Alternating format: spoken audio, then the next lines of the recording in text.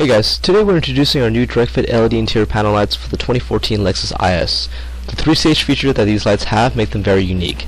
These lights have the ability to turn on and off certain parts of the panel depending on which plug is used. Let's take a look at how they work inside the car. These new panels operate just like how your factory bulbs do and how they turn on and off. Since there are 3 separate bulbs inside the housing, the middle one is the one that usually is on when the doors are open. The 2 side lights are only on when they're pressed. Our LED panel is designed to only light up the outside front edges of the panel while the doors are open. The left and right group of LEDs can be turned on and off separately. The dimming feature is also more noticeable with these lights, as well as during the door mode. With these LED panel lights, they provide much more control of the light inside the cabin.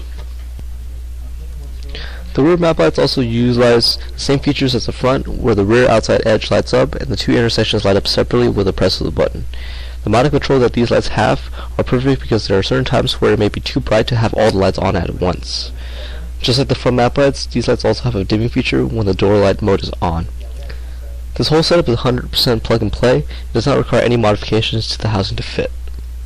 These panels also have a double-sided tape, which is optional as the clear lens holds the panel in place tightly, and the double-sided tape is not really required.